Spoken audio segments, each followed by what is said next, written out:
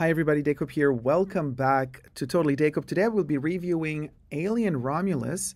I've just been to the pre-world launch, which is just a day before the world launch, so technically it's kind of already open to the public. So 15th of August at none less than the Chinese Theater in LA. So what a wonderful experience to be in Hollywood and to be in such a historic venue for a franchise, quite frankly, that I personally love very much ever since the first Alien with Sigourney Weaver, then Aliens, and even Alien 3 and Alien Resurrection. You know, Prometheus, not a big fan.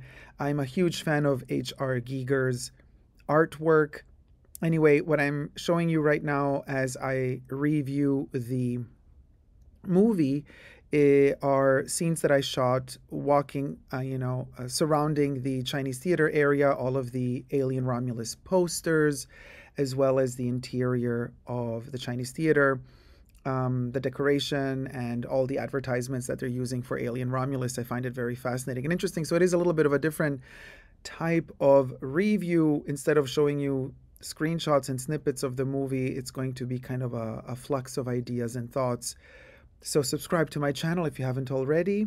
Thumb up this video and let's get to it. So spoiler alert, this will be a spoiler-filled review. Now, you know, it's a little bit discombobulated. Where to begin with? Like I said, love Alien. I love the Xenomorphs. I love the face huggers, the chest bursters, the whole metamorphosis, the transformations that these creatures go through in their lifespan, and the entire body horror that is combined with it, as well as the entire H.R. Giger subliminal and not so subliminal in many cases, especially in Giger's own artwork, sexual aggression that goes with his particular art and artwork. Obviously, they could not translate that type of artistry into the movies, but they come pretty close with the very clear shapes of these creatures and how they penetrate the human body to lay the egg, to mix the DNA, and then the chest bursting, the head shape of the alien is also very clear. Now, in Alien Romulus, there's a few issues that I have with this movie. So, first of all, the history of the creation of Rome, Romulus and Remus, the two brothers that were fed by the wolf. Romulus, in the myth, kills Remus. They're the founders of Rome, mythologically speaking. So I was expecting this space station that these very young actors and actresses were going to go to would be split between Romulus and Remus. And I thought maybe Remus is going to be the alien infested side of the station, while Romulus is going to be the clean one. Kind of like the separation of society. You know, you have the poor on one side and the rich on the other, the untouchables on one side and then the holy on the other. But no. So first thing I noticed as the movie goes along, and I repeat, spoilers ahead, you know, it's the fact that both Romulus and Remus are infested. So I personally did not see a big reason to split up the station in two sides. Now, the movie begins with basically Wutani, the corporation, Weyland-Yutani, flying or whatever, going through space towards the Nostromo that is now in pieces and parts. It's gone. It's exploded. Although, well, anyway, I mean, Sigourney Weaver, you know, Ripley kind of survived, and she's the only survivor of the Nostromo. So why is the Nostromo now completely frozen in space and bits and pieces exploded? Anyway, she made the alien fly out of the Nostromo, and she is, well, we thought the 1979 alien was dead in space, frozen. Well, it turns out that the alien managed to survive, and cocooned itself in sort of a protective shield of sorts. And the Bhutani company found that cocoon and took it on board of a spaceship, which then transported it to what I believe is the Romulus/Remus space station for further analysis, DNA testing, probably trying to figure out how to utilize this creature the best they can in order to create either weapons or a perfect worker for themselves so that they don't have to any longer enslave the people to work for them. I mean, illegal slavery, as we see in the movie as the youngest character. I just finished watching the movie, by the way. I don't remember any one of their names, but the lady, the main female character, our modern day Ripley, basically, she kind of collected enough points to fly off that Bhutani planet that is not planet Earth. It's a kind of a colony with miners just working, their butts off for that company, but never really earning enough money to be free. So they sold their soul to the company store, basically. And we see that very clearly towards the beginning of the movie when she goes into one of these offices, the Bhutani offices, and says, hey, I've earned enough points to leave this planet. And then the lady that works in that office, which is supposed to resemble, I guess, our government and every bureaucratic motion that you try to do, in modern day society, the lady working in the office does not want to help her whatsoever, but instead sees on the computer screen that this young lady did collect enough points and she could leave the planet and she could be, sent off to a better place like she requests. But however, her request is denied, and the lady, instead of just letting her go, says, no, now you have to earn double the amount of points, and you're going to have to work another, I don't know, 6 or 12 years. I forgot the number. So basically she's a slave to the company. And so we realize how injustice thrives in the future. And the Bhutani company, we already know since the first Alien in 1979, that it is a very, very sneaky and manipulative company that would do anything and walk over dead bodies to obtain its goal, which is power, money, and corruption all around. So she has a cyborg, or I don't even know at this point what are they called? The artificial intelligence. Our good old cyborgs like Ian Holm was our first one in the first Alien. By the way, he's coming back in this Alien as well. The deep fake facial reconstruction they did, whether it be CGI or partially puppeteering, at times it works, at times it doesn't, but we'll get to that later. So she has a brother.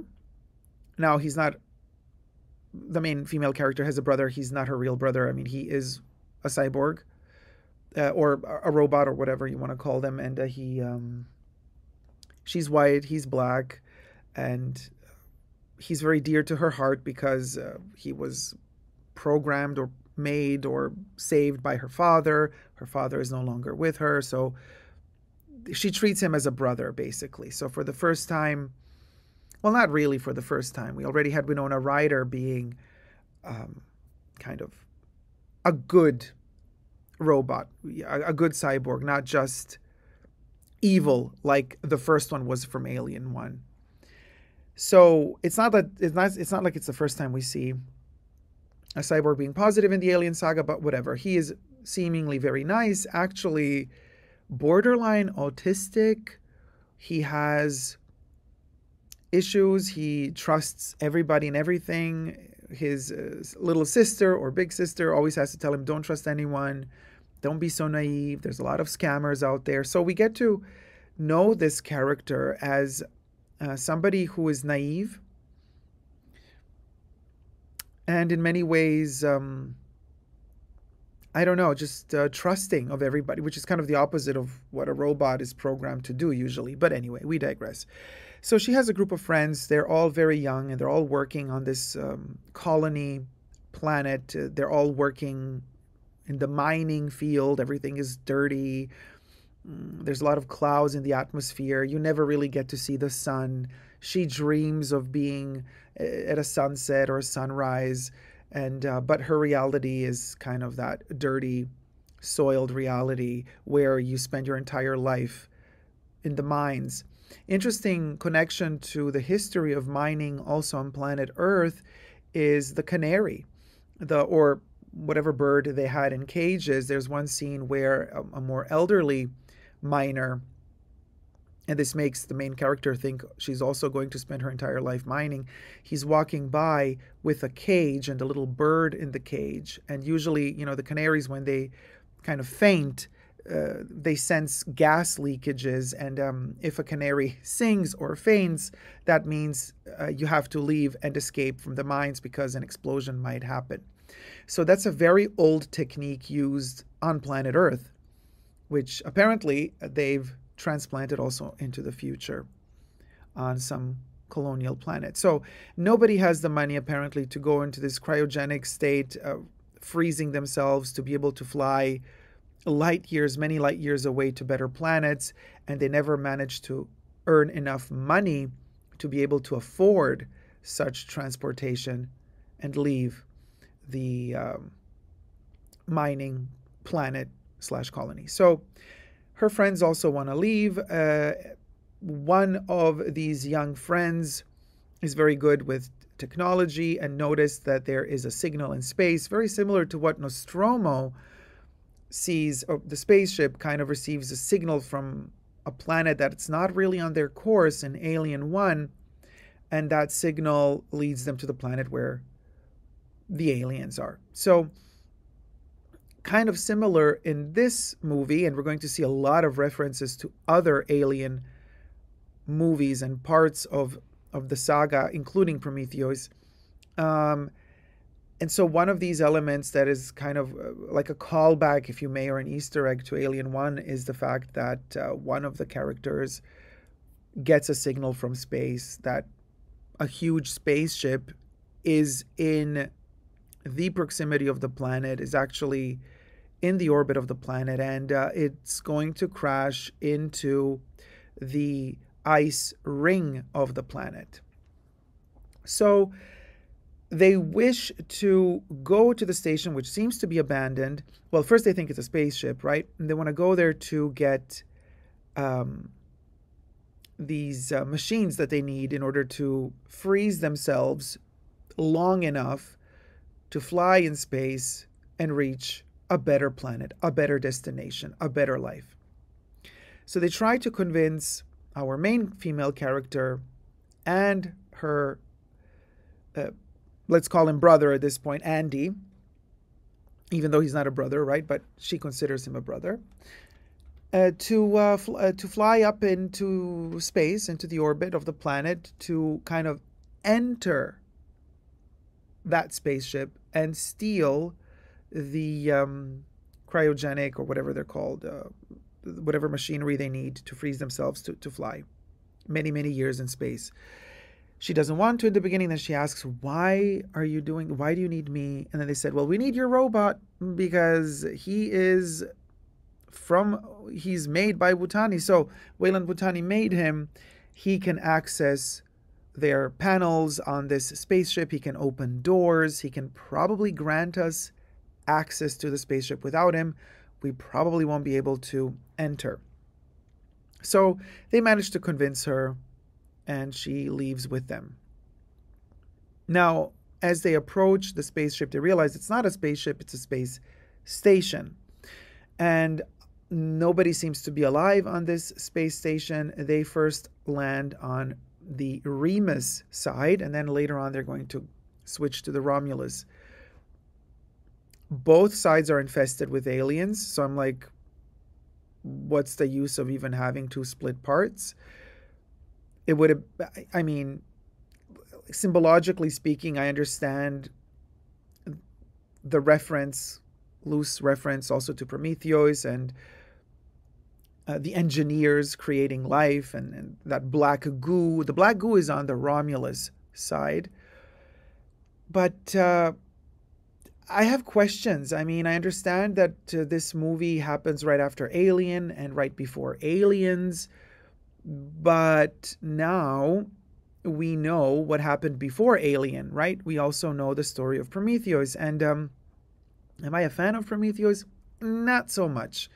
Not a big fan of the entire genetic mutation and kind of the humanoid looking creatures that turn into monsters depending on how this DNA is mixed, and like telling us, hey, only God, owns the power to create or potentially destroy. Humans should not have that power, and if given the power in form of this black goo, humans can only create more death. And in fact, every time they try to manipulate the DNA of the aliens, or even before the aliens were created, as we see step by step happening during Prometheus, humans always seem to make mistakes and create monstrosities. Also something even before Prometheus was shot, also something we very clearly see the Weyland-Yutani company wanting to do with Ripley in Alien 3. Then Ripley realizes and understands what they really want to do, so she unalives herself as the alien queen bursts from her chest, right? Still, in Alien Resurrection, they managed to collect Ripley's DNA with the alien queen's DNA mixed from that heated pool of lava that she fell into at the end of Alien 3.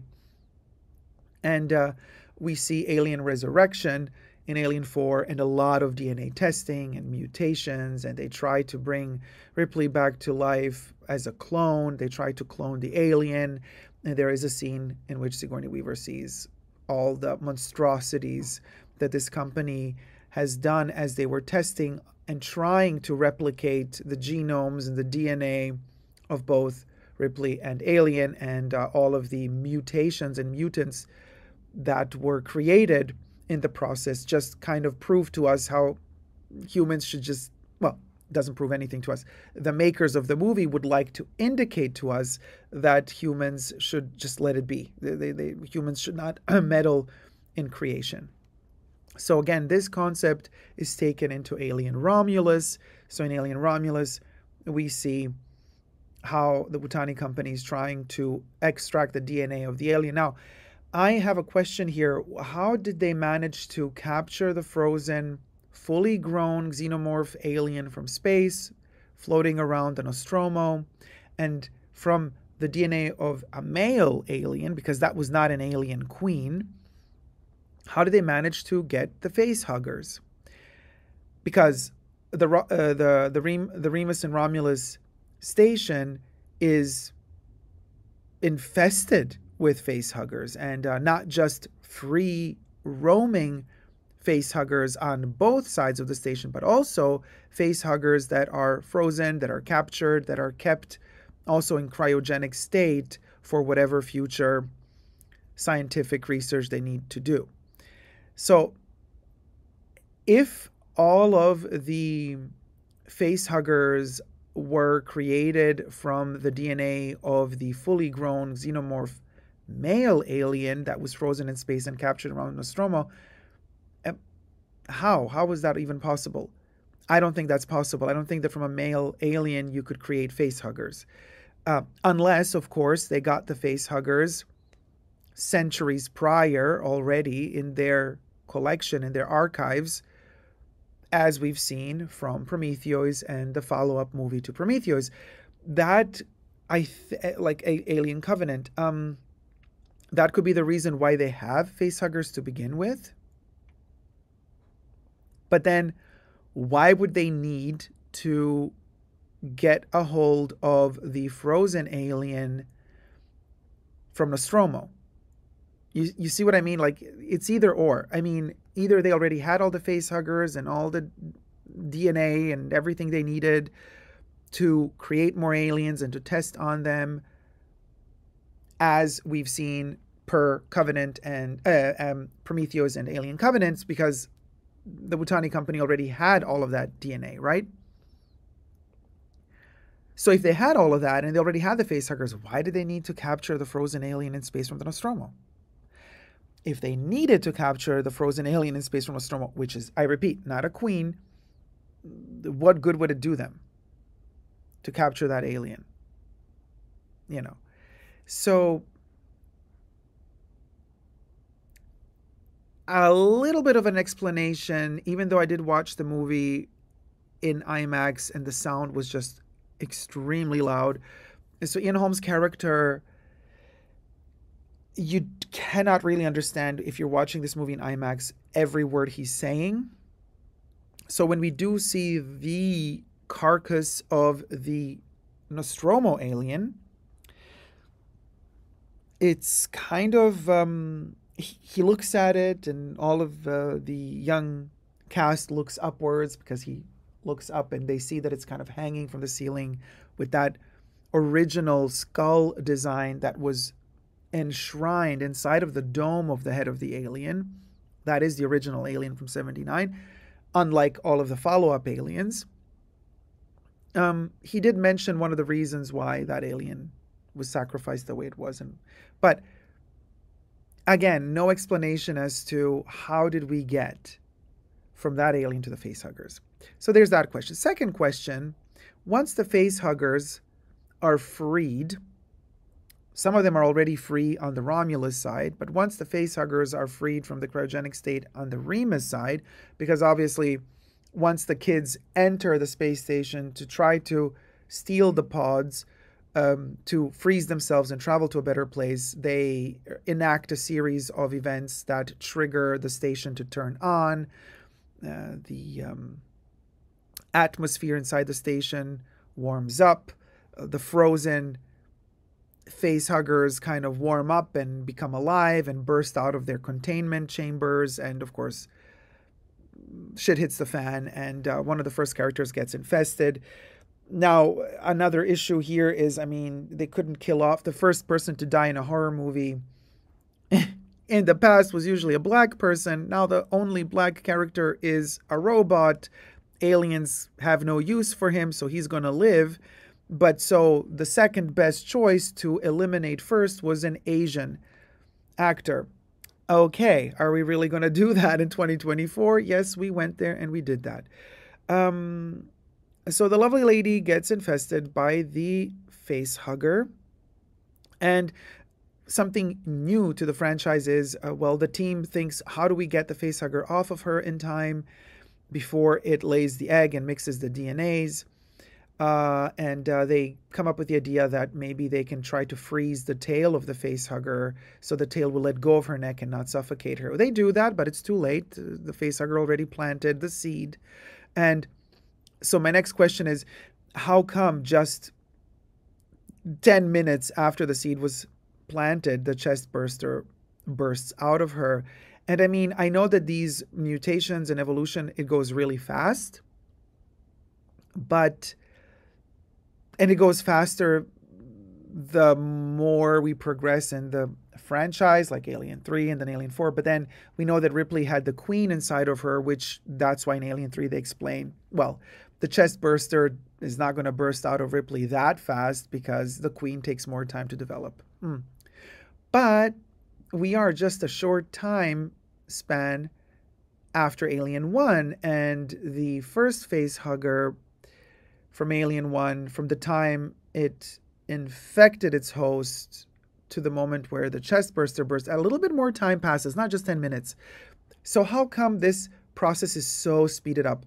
And then, not just that, but after the chest burster is out, its metamorphosis begins very quickly. In fact, the first mutation happens within a couple of seconds, and then it cocoons itself inside of that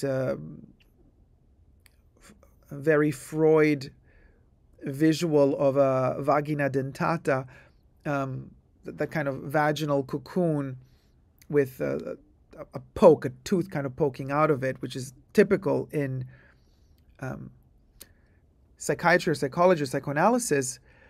The deep sexual fears of a human being growing up. Like, I get all the whole context, but that went really fast. The Alien, I would have liked to see, after so many iterations of Alien, the first four movies, you know, Prometheus, Covenant, even Alien versus Predator. Like, it would have been cool to have something new in this movie, and that something new could have been cool if it were us seeing how the alien, between being tiny and then growing and mutating and passing through the cocooning stage into a fully grown alien, it would have been cool to see the alien build its cocoon. Instead, like literally 5 minutes after it burst out of a chest, we already have a fully grown alien inside a cocoon on the spaceship. Like, how did that even happen? Way too fast. And that's an issue I'm having. Of course, Ian Holm's character is, again, evil and trying to get the black goo, which we find on the Romulus side of the spaceship, trying to get that goo back to the Wutani company to make them research more and develop the perfect being that they're so apparently obsessed with. I guess they just want to create a perfect slave that's going to work for them because humans die too quickly. They need more care and attention. They need to be fed. They need medicine. It's just not as profitable as having aliens working for you, I suppose. So they're trying to tame them, use them as weapons, but also use them as workers. Obviously, that does not work because with aliens, as we know, they just survive and live and procreate. That's basically all they're meant to do. We never really see them eat either. They capture humans to attach them to their nests for the queen to lay an egg and the egg to hatch and the face huggers to come out of the eggs and infect the host. In fact, the fully grown aliens, and there are quite a few of them on Romulus, they have started to build that typical nest that we've seen in Aliens, the Cameron version of Alien, the Alien 2. So one part of Romulus is very organically alien-like built. You know, it's like kind of entering the belly of the beast. So here we are referencing Aliens, and we have that blue light on the floor, which I remember an interview with Ridley Scott saying that originally for Alien 1, they were planning of creating, as the first host gets infected, in Alien 1 on the planet, he's supposed to trigger the eggs to know that he's arriving inside of the nest. And how was the original plan, according to Ridley Scott? By the way, everything I say in this video is for entertainment purposes only, not rooted in truths or facts. Everything's a legend, just my opinion. So Ridley Scott said in an interview, if I remember correctly, that his idea was to build this mucus type of almost vaginal tissue where the character kind of enters the womb, and it really, that entire feeling and the wetness and the sliminess of it kind of entering into the womb, and as that membrane is penetrated, the eggs are triggered to know that a host is nigh. So, but there was no budget for that, so they created this whole other concept of, oh no, or was that Cameron in Aliens? Well, they have that same concept in Aliens as well, in Alien 2, with the blue light on the floor. That blue light is part of the alien organism close to the nest, and when a host steps into that blue light, it's almost like you trigger an alarm and the aliens know you're there. So that's why that blue light is there. So again, a reference to the first Alien in Alien Romulus. But again, where's the queen? We do not see an alien queen in this movie. At first I thought, interesting, the first person to be infected, the Asian actress, who was, by the way, amazing. She did a great job. I thought she's going to carry the queen. And maybe the whole battle is going to be with a queen in this movie and maybe one other warrior alien, male alien, whatever they're, or neutral alien. But, you know, and then when the chest burster came out of the first host, I was like, oh, okay, this is not a queen. But interesting, maybe they're just going to be dealing with one alien fully grown, and a bunch of face huggers. Why not? You know, what a great callback to the original Alien. Like they only had one alien on on the Nostromo. And I loved that. The panic, the fear. That movie is just a masterpiece. But instead, no. They did not limit themselves to just that one alien and a bunch of face huggers that were in cryogenic sleep and then woke up, but they have a whole nest of aliens waiting on the Romulus side without us seeing a queen and without us seeing a nest of eggs. There are no eggs, you know. There's just kind of laboratory grown face huggers. But still, nevertheless, the fully grown aliens built their nest, I guess, while they're waiting for one of the face huggers to deliver a queen. And so we're not battling one alien here, we're battling several.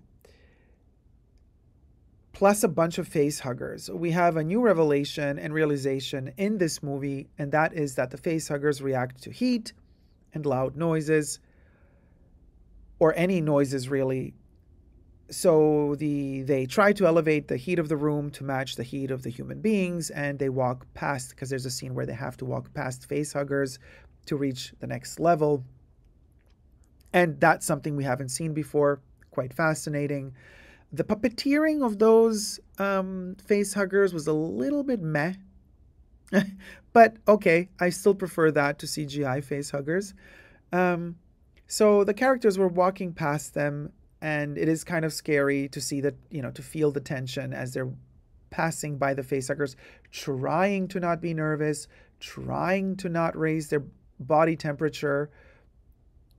Because if they were to raise their body temperature would be higher than the room temperature. Hence, the face huggers would immediately detect them. So you can imagine how that goes. It goes terribly wrong. In the beginning, it works, but then something happens and they get detected by the facehuggers, and the facehuggers attack. Now, in the preview and the trailers, the facehuggers looked much more aggressive, and they looked vicious. They looked fast. I mean, it was insane, right? That trailer, those several trailers really made me think, oh boy, we are on a whole other level. Instead, minus the few scenes that we've seen in the trailer, which are also in the movie, most of the other scenes with the facehuggers are quite mellow. There's a lot of facehuggers in this movie, more than actually fully grown xenomorphs. But and I don't mind that, but they're not as quick or fast or vicious as the trailers kind of led me to believe they would be. And so there's our reference to aliens with the whole nest situation, but there was no queen. The android robot from the past, bringing back from the dead Ian Holm, is like, okay, he's still evil. He's trying to manipulate the situation. He's also trying to reprogram Andy, and he manages to do so in the beginning of the movie. And in fact, Andy is now all of a sudden the evil guy, and he is executing the orders of the original 79 android. Now, that changes later on because his sister manages to switch his programming chip again, and Andy is good in the end. But here's the thing. One of the characters is pregnant. One of the ladies in this movie is pregnant, and she's pregnant, we don't know by who. Somebody from the mining planet that she says he's just an asshole. She's there with her brother. She says, please don't tell my brother that I'm pregnant, because like he's going to be upset. The brother does find out that she's pregnant. The plot twist here, and here we start referencing the weakest of the Alien movies, which is Alien Resurrection.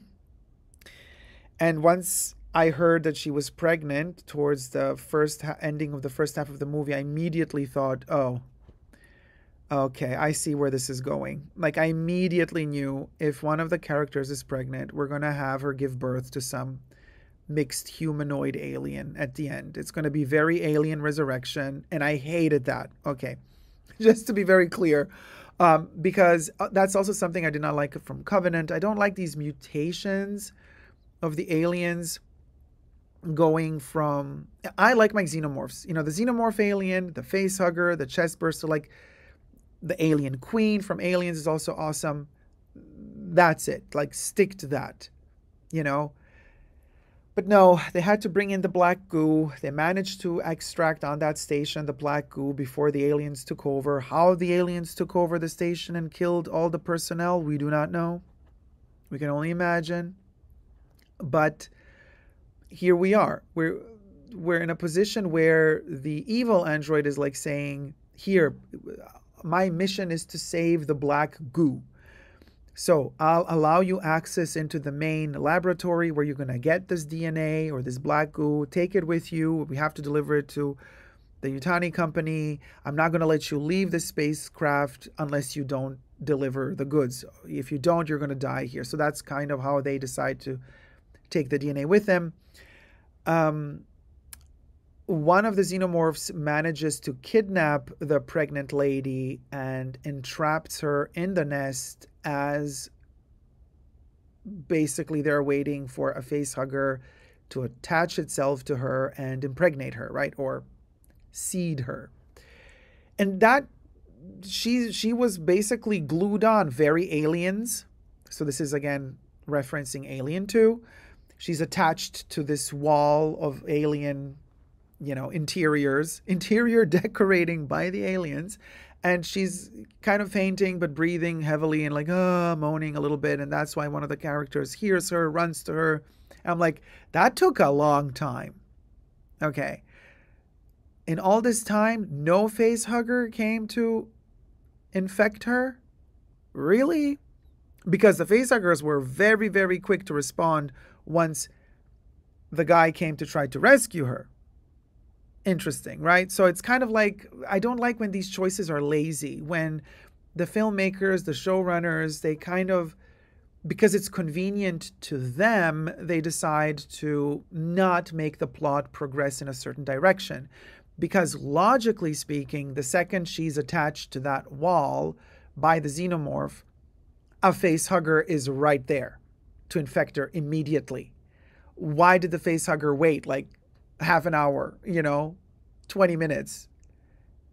Why didn't it infect her? Oh, it didn't because it was convenient for the plot line. And I don't like when I smell laziness, and I smell laziness there. But anyway, they free her from that situation. She's losing a lot of blood. The evil android says to them, inject her with the black goo. That's the only way you can save her. Because he wants to see experimentations happening with human beings in the black goo. So they say, no, we're not going to do that to her. We don't trust the black goo. But then guess what? Plot twist, she does it to herself because she gets scared and paranoid. She's all alone in the elevator, kind of going upwards towards the spaceship to escape. And she decides, you know what? Let me inject myself with the black goo.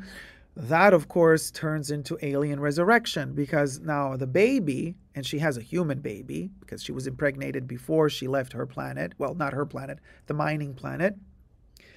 But the DNA from the black goo mixes with her DNA and turns her baby into an alien baby. But the alien baby is a completely mutated, weird monstrosity similar to the alien in Alien Resurrection. But, of course, they had to now, since we have Prometheus as well in the roster, they had to make this new alien baby look like one of the engineers. So this alien baby that the female character, not main character, side chick, gave birth to, like she births this pod. And inside the pod is the alien acid, and out of the acid comes this baby, which also grows within 2 minutes, fully grown, like ginormously looking mutation that just isn't human, isn't alien, isn't an engineer. It's now a mix between an alien, a xenomorph, an engineer, and a human. Of course, it kills its own mother.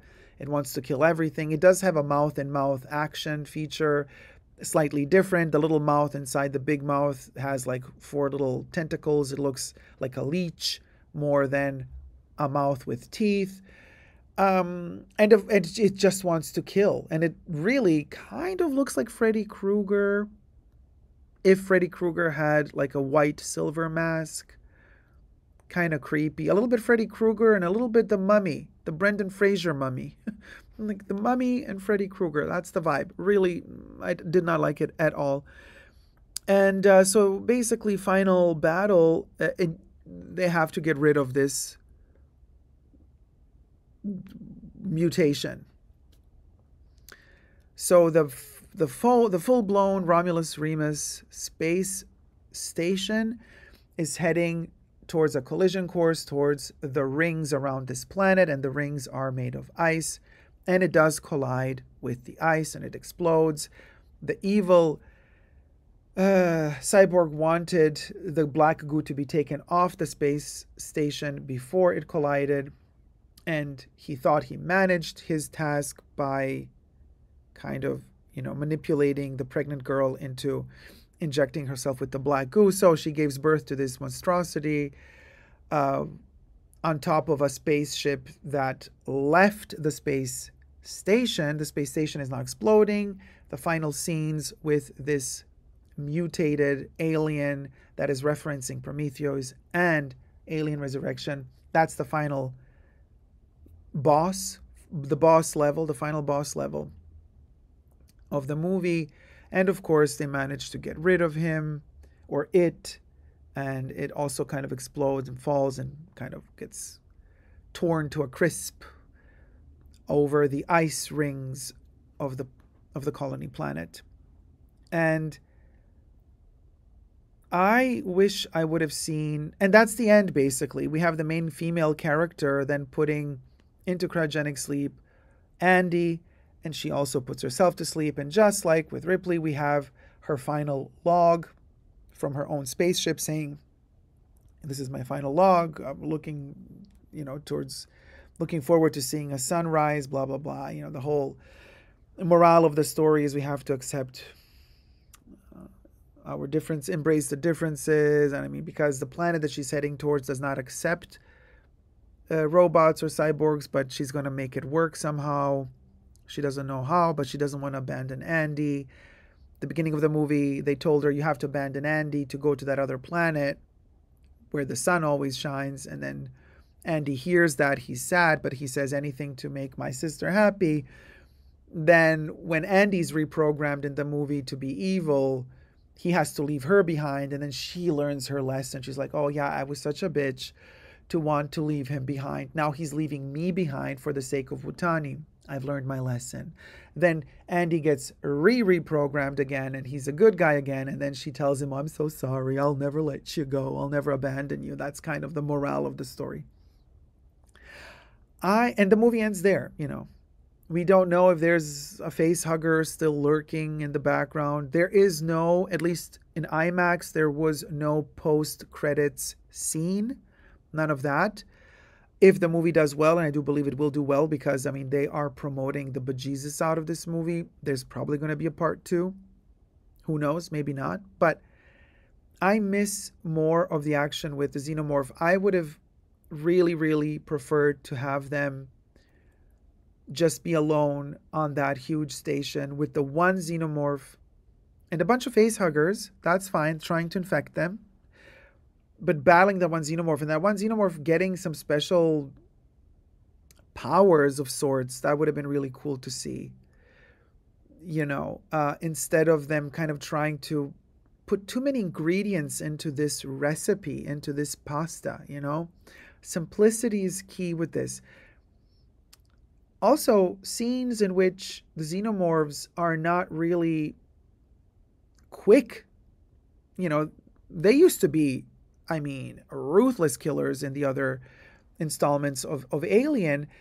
Not in this movie. Yeah, sure, they're killers and they're dangerous, but there's a scene where our main female character and Andy are waiting for the elevator to arrive, and it's literally right in front of the nest of the aliens. There's a bunch of aliens plus face huggers coming their way, and they are slow. Like, she has enough time to talk to Andy, to discuss what to do next, make up her mind how she's going to fight them. And this is like, I mean, literally, the aliens are just a jump away from her. But no, again, the laziness of the plot here, of the filmmakers, they thought, well, we need her to have this psychological moment. So let's just make the aliens move slower because we need it for our purposes. I'm like, yeah, but that doesn't make any logic, doesn't make any sense with how the aliens usually behave. Then another new thing we haven't seen before is when she kind of shoots through the aliens and all of the acid spills, she kind of turns off the what's it called? The geez, it's really hot outside and I'm like completely melted now after the movie. The gravitational pull of the spaceship, of the space station. So she turns off the gravitation and all of those aliens start floating. Then she shoots them all. So all of their acid blood is now floating. Now, you know, if you know anything of physics, even in a scenario where you have no gravitation, if you shoot with such brutal force, with such a huge weapon like she had, if you shoot through one of those creatures, their blood is it's going to fly in all directions. It's going to float because there's no gravitation, but it will, the sheer force with which they would explode due to the weapon hitting them, that explosion alone would cause their blood to expand and to touch the walls, the very, very, by the way, tight enclosed space where they were, where she shot them.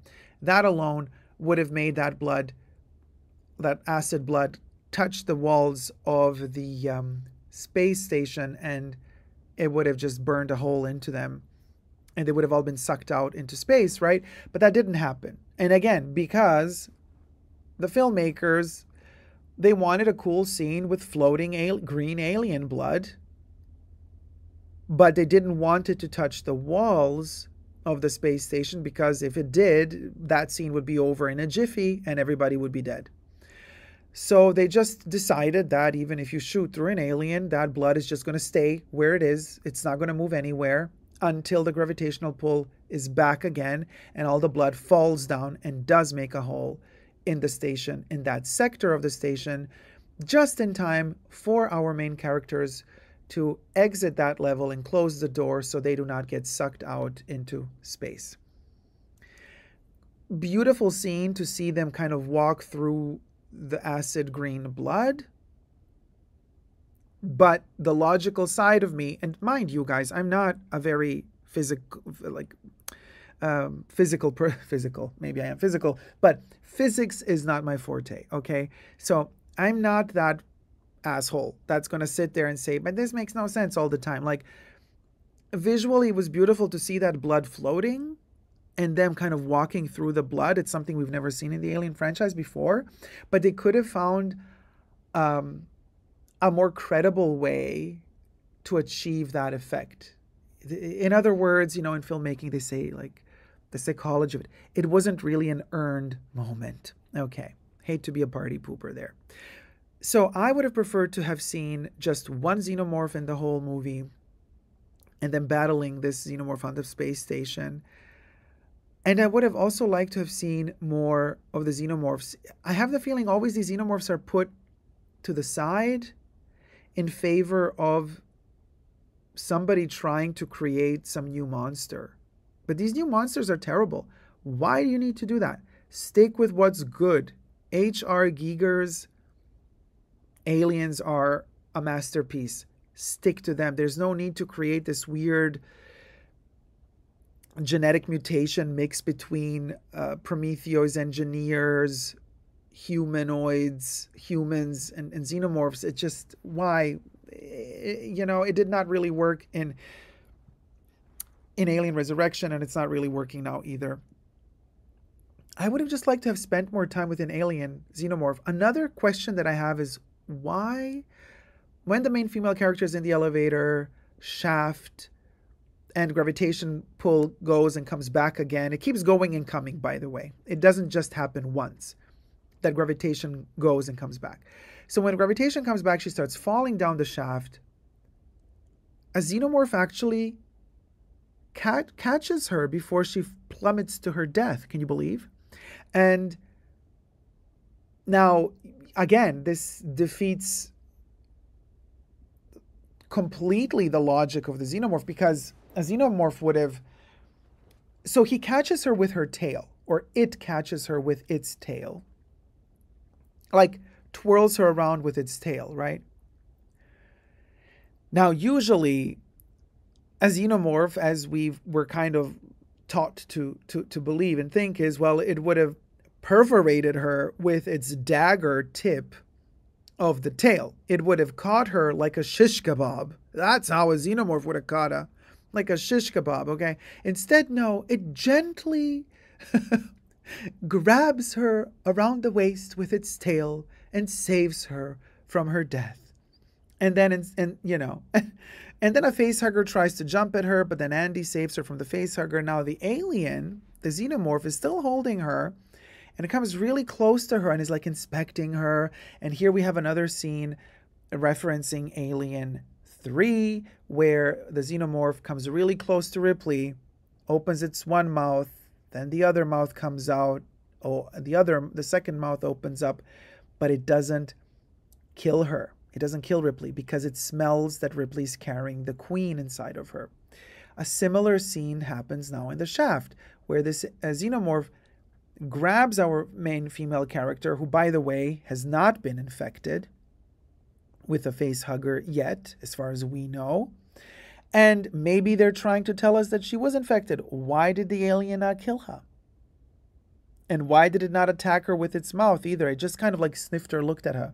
And then Andy manages to get rid of the xenomorph alien that was, again, way too slow in reacting, way too slow in attacking the main female character. We've seen the xenomorphs in Alien Romulus perforate with their dagger several characters. So it's not like they just stopped doing it in this movie. No, they're still doing it. They're still using the dagger tails for that purpose, but they just did not do it with her. Why? We do not know. Again, I feel like they wanted a special way to save her, like she falls in the shaft and the alien saves her, plot twist. I think they wanted to insert this moment as a, oh wow, we've never seen this happen in an alien movie before. But again, it wasn't really earned. It's not justified. We don't know why the alien reacted that way. And then Andy kills that alien, right? That particular alien, and then says, leave her alone, you bitch. Okay. And this is, of course, the reference to Aliens, Alien 2, where Ripley battles. There's a face-off between the two queens. One queen being Sigourney Weaver and the other queen being the alien queen. And she's like saying, like, leave her alone. She's referencing Newt here, and she's telling the queen, leave her alone, you bitch. And Andy in this case says it, but he kind of makes a little joke about it, saying, like, leave her alone, you bitch, like as a question. Of course, it was meant as a slight comedic relief, Easter egg moment. Yes, a ton of people in the IMAX cinema laughed. They felt like they are a part of this. They are in on the joke. People fell for the trap, I feel. You know what I mean? It's like a very cringe moment. Cute if you're a huge fan and you love to hear it repeated in the movie over and over again. For me, it was like, oh no, they did not go there, did they? Yes, they did. I just, for me, it was very cringe. But anyway, so final verdict. I've been blabbering on for 54 minutes. I hope you're still with me after all this time, and I hope you're enjoying all the visuals that I have here for you. Love the posters, love the artwork, love the trailers, love the xenomorph design and the facehugger design. I even got a popcorn bucket. Unfortunately, the popcorn bucket, and you've probably seen it already in this video as I'm talking, the popcorn, unfortunately, the only popcorn bucket available in the Chinese theater was the metal popcorn bucket with the embossed alien kind of just partially dripping over it. And the interior of the popcorn bucket is acid green. They also had these cups with the fake kind of double wall cups with the liquid acid green inside. Anyway, I got those. Cute. I would have wished to have gotten the Cinemark Xenomorph head popcorn bucket, but unfortunately the scalpers got a hold of all of those. They all sold out in most Cinemarks even before the first movie aired, which is really, really sad to hear. All you scalpers out there, not cool, not cool, not cool, you guys. So I would have liked to have seen more Xenomorph action, none of the weird mutations and cloning and genetic testing. Just a good old, 80s vibes or late 70s vibes, kind of body horror alien movie. They should have simplified it. The advertisements are wonderful. The design is great. A lot of the sets are beautiful to see. But the plot, they should have tightened it quite a bit in certain spots. The movie could have benefited a lot from being shorter. It could have benefited a lot from being simpler and more to the point, and not trying to reference every other single movie, alien movie that was made and kind of shoving a little bit of everything in it. That did not work for me. Clean it up a bit, tighten it up, shorten it up, less aliens, but give those fewer aliens more screen time and show us more their behavioral patterns. Give us more the psychology of the aliens as well. This is something that we have not seen really in an alien movie.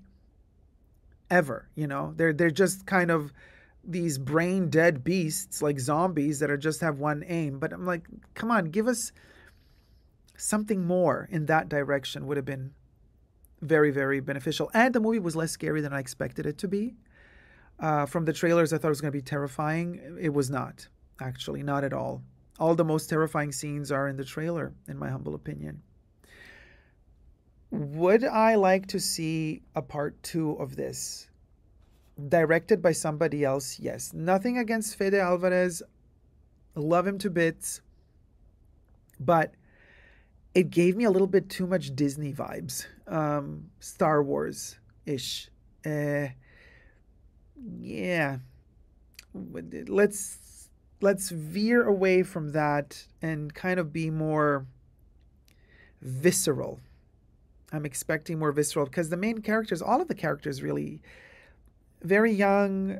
I did not understand a word one of the British actors was saying, that particular dialect or slang or pronunciation he was talking. It was really hard for me to understand, especially in IMAX cinema where everything was echoing so strongly, so you would hear things double at a certain point. And the characters, not very memorable, except for Andy. Andy is the only really, really memorable character. I have his face clearly imprinted in my mind. The other characters, and the Asian lady, but she benefited from being shaved. I think that's what makes her also very memorable. The other characters, I would not recognize them on the street, those actors, if I met them on the street. They didn't give me leading character vibes, although the casting was cute. It was fine. They had nice chemistry between themselves, but they didn't pop for me. I mean, the main female character is no Sigourney Weaver. Okay, she cute, she young, she's a good actress, but okay, she could also fit inside I don't know, a sitcom or something, reality TV show. She's cute, but she doesn't give me. She looks like a version of Jennifer Lawrence, maybe. But anyway, I digress. So the movie, all in all, I would not see it again. It was nice to see a new Alien movie coming out in summer, very special vibes, but nothing I would want to see again. Like, of all the Alien movies, it's Alien from 1979 and Aliens that I very gladly revisit And every time I do revisit the first two Aliens, I am terrified, scared in the best of ways, like no other movie ever managed to scare me. Everything else? Wicca. Let me know your thoughts down below. Thumb up this video if you've enjoyed it. Subscribe. And until next time, never forget to never give up on H.R. Giger, Alien Love.